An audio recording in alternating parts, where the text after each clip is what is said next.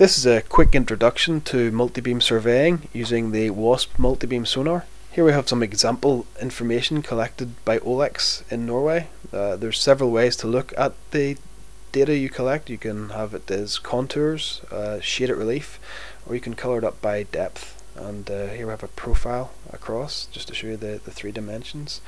You can also look at the backscatter. So that shows you the amount of energy returned by the sonar and gives you an idea of the hardness of the ground type you're going across, and it lets you divide up the area into different types. You can see there down in the deep basin we've got soft sediments as you'd expect, and across the ridge, rocky ridge, it's hard. So it's another layer that lets you examine what the acoustics are telling you. So it's very useful. You can also look at your information in 3 dimensions, so you can have a 3D camera and look through it. This is a very simple way to navigate through the 3D scene that you've created. It can also be used to visualize the data as it comes in real time. Here we have a speeded up version of an actual WASSP survey. You can see the data is being built up underneath the vessel as it goes along, and the width of the data depends on the water depth.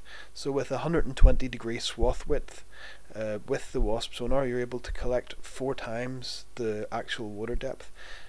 So you can see here again we're visualizing the data coming in 3 dimensions, and you can see as we go down the slope the total swath width gets larger, and that allows you to map much more quickly. So here's another example. We're starting off in 12 meters of water depth and the swath width is quite narrow. The data density is also greater, so you have the same 112 beams spread over whatever swath area you are covering, so you have greater data density in the shallow water but better coverage in the deeper water.